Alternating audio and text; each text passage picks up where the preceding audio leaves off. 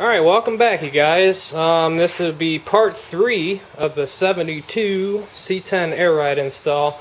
And on the last part, part 2, I showed you guys how I cupped the control arms. And part 3 now, what I'm doing right here is you can kind of see in the back how I've cut the cups down in the back. Just because, like I mentioned in the previous video, as the bag travels, it's going to want to arch sort of this way. With this cup trimmed down, it's going to allow plenty of room for the bag to travel and not even think about getting close. Because, you know, even though it was probably fine to begin with, I just want to be damn certain that nothing is going to rub on these bags and everything's just going to work fine. This one's all done. And took some 220 sandpaper and just sanded the lips of these really smooth and just sanded everything really smooth. And pretty much next step is to pop these ball joints out and replace them. So my buddy Nick's on his way over with the ball joint press tool because I do not have one. So once he gets here, we're going to pop these lower ball joints out. So stick around. Okay, so here's the passenger side lower ball joint, and this is why we are replacing it.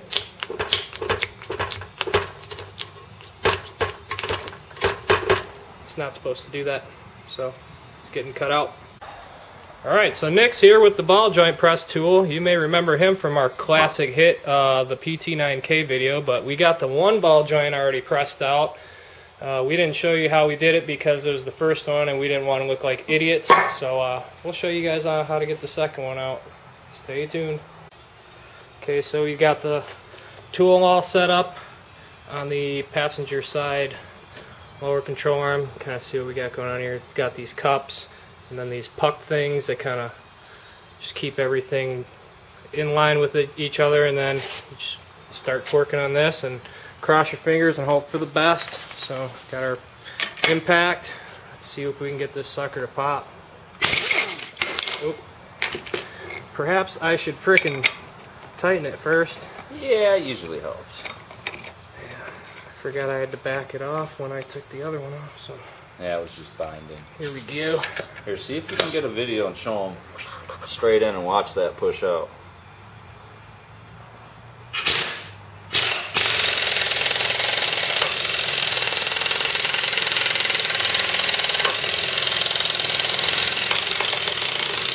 That's all she wrote. Just like that.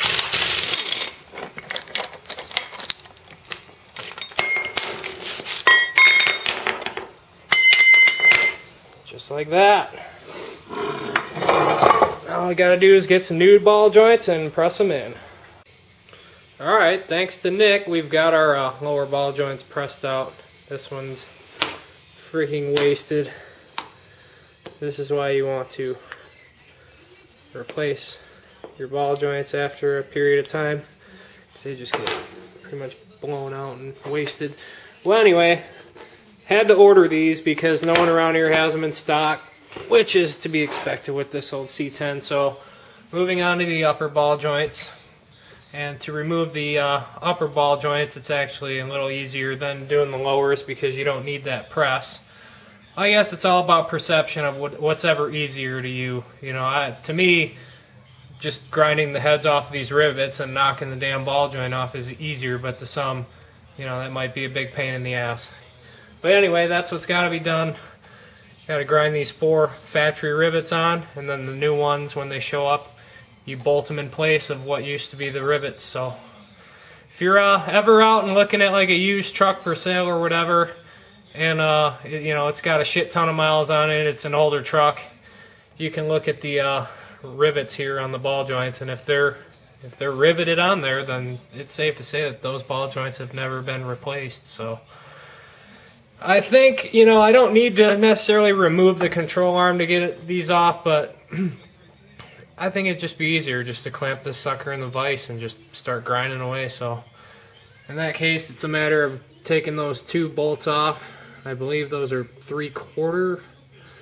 But yeah, 2 3/4 nuts, and then you got the back behind there. There's typically a stack of shims, and that is what you get your camber alignment with is they shim it inward and they shim it outward depending on where your wheels need to be and your ride height and stuff, which is, you know, your camber alignment on an air ride vehicle is kind of redundant because your ride height is out, you know, the height of the truck or the car is always changing. So pretty much the best way to get your alignment is to, you know, take it into the shop, the alignment shop, and set it at what you would like to be your pretty much all-time ride height, and just base it off of that, because, you know, the second you drop it, your alignment's going to be off again.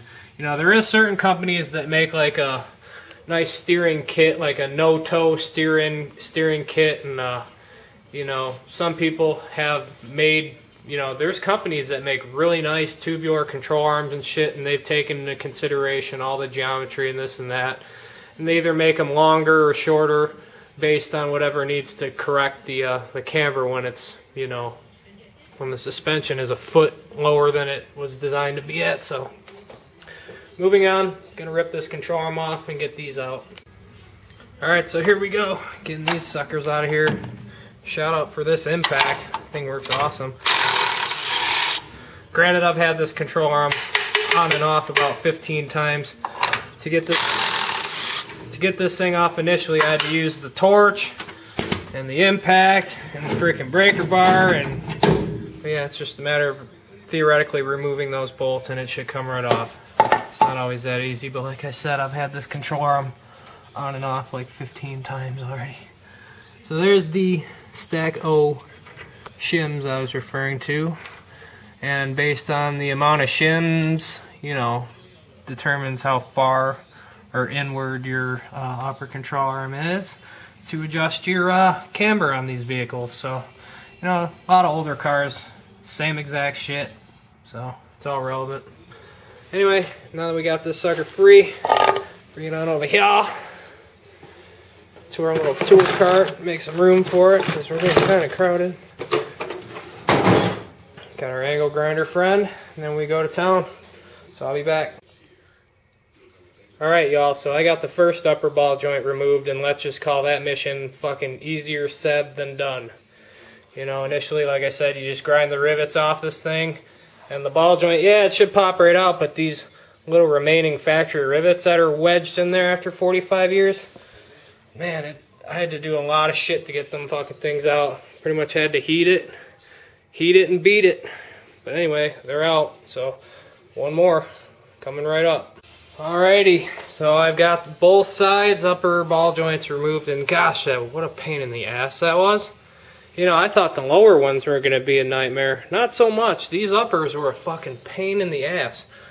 Excuse my cursing, but these factory rivets, man, they were just in there. I had to pretty much grind them flush with the frickin' top of the control arm, and I had to put the torch on them and heat them until they were pretty much scorching red and just beat the hell out of them. And finally I was able to get them to pop through this side. I kind of gnawed into the control arm a little bit, but I don't think it's gonna really hurt it too much. But yeah, now this bit's already 11 o'clock at night, so I'm just taking 5 minutes cleaning up shit, organizing my tools and stuff, picking up, you know, reeling up cords and whatnot. That way next time when I come out here, it's like a nice fresh start. Don't gotta worry about parts scattered everywhere and where did I put this, where did I put that. Everything's just nice and organized. So I recommend doing that for anyone working on stuff like this, because, you know, nothing sucks worse or gets more frustrating than working in a freaking disaster pigsty area. You know, some people like, I'll just call it organized chaos. They just have parts flung everywhere, tripping over this and that, having to move everything around. I can't do that. So anyway, when the upper ball joints come in, we're going to go ahead and rip them suckers in, and then it's bag time. So stick around for that. Like I said, I had to order the ball joints, so it'll be a couple days, which, you know, I'm kind of needing a break from this thing. I've been kind of just going steady on this thing. Everyone needs a break every now and again. So bag cups are in, upper bag mounts are in, just haven't tightened them up because I'd like to get everything painted before all that. new ball joints are on their way, and what else? Like I said, I just got to come up with a shock that'll work, and we'll be on from there, so stick around.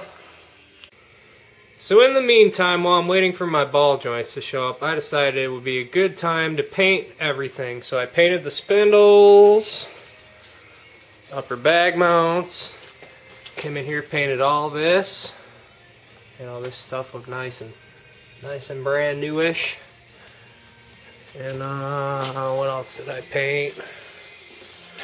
Upper control arm, the other spindle, and both the lower control arms. So when the ball joints show up, all I literally have to do is press the ball joints in and put everything back together, which will be nice because, you know, I'm getting kind of antsy with this thing. I've been kind of obsessing on it for the past week or so. I haven't even really left my garage, to be honest with you, but, you know, just doing the steps, man. It's coming along. So hopefully the ball joints will be here tomorrow, and hopefully this paint and everything's dry by tomorrow, and we go ahead and start putting this sucker back together, plumbing the bags and all that fun stuff. So stay tuned, y'all. Okay, you guys, so right now I'm in the process of plumbing the airbags to install, and what I like to do before I even install them is rig up one of these little Schrader valve fittings, piece of tube, whatever line you plan on using, and just test for leaks before you install the bag into the truck. See, because if I were to just go ahead and install that into the truck and not do that leak test, this bag would leak like a motherfucker. So it's better to test for leaks before you put everything together. That way, you know, let's say I didn't test for leaks and I just went ahead and put this bag in the truck. This bag would leak like a motherfucker, and I'd have to pretty much take the whole frickin' front suspension apart again just to get the bag out and, you know, correct the leak. So it's always a good idea to check for leaks before you go ahead and permanently install everything, especially the bags and stuff that, you know, it's difficult to get to. So a little bit of soapy water. It's not Windex, it's just soapy water. And if you got leaks, you will see bubbles, which is no good. Okay, you guys, so I pretty much just unthreaded the fitting, cleaned off all the old thread sealant tape, cleaned everything up, cleaned the threads up, and retaped it with some thread sealant tape, and reinstalled it, tightened it up, and no more bubbles. So I'd say we caught that leak. Now we can go ahead and install the bag.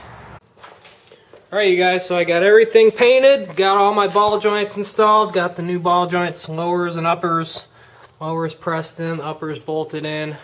I didn't replace the tie rods yet because they still had some life left in them. Just pretty much going back and bolting everything back together now. I'd like to get my rotors turned and some new pads while I'm at it, and maybe paint the calipers while I have everything apart, but for the most part, it's all ready to go back together. Got the bags put in.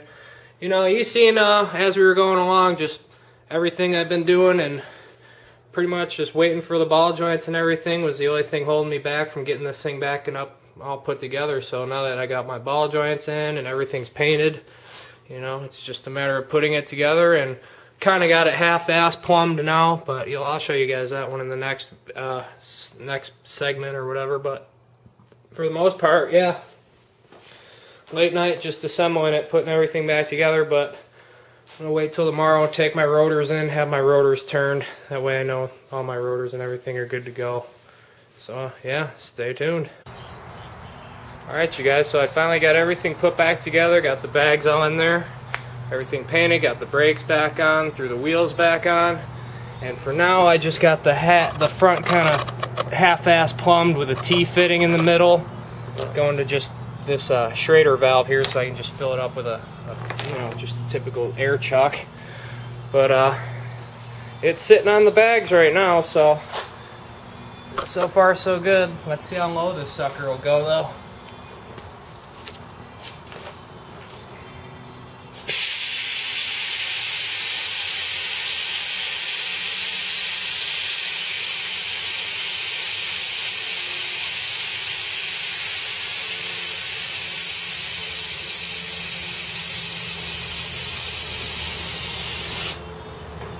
Hell yeah.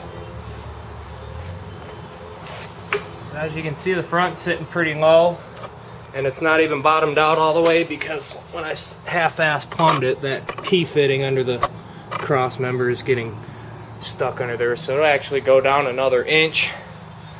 But for the meantime, it's looking right. The only thing I still really have to do is put the shocks on the front, which, you know, as you would guess, they had to order them, so, and it's Labor Day weekend, so I probably won't see those till next week. So in the meantime, the front is pretty much done. Just got to, like I said, put the shocks on, and then when it comes time to officially plumb it, you know, plumb and run the lines and valves and you know, everything the way they need to be. But for the most part, man, the front is done. Now it's time to go ahead and work on the rear. As you can see, the rear is still sitting pretty high. That thing's gonna sit right. Hell yeah, that thing's gonna sit right.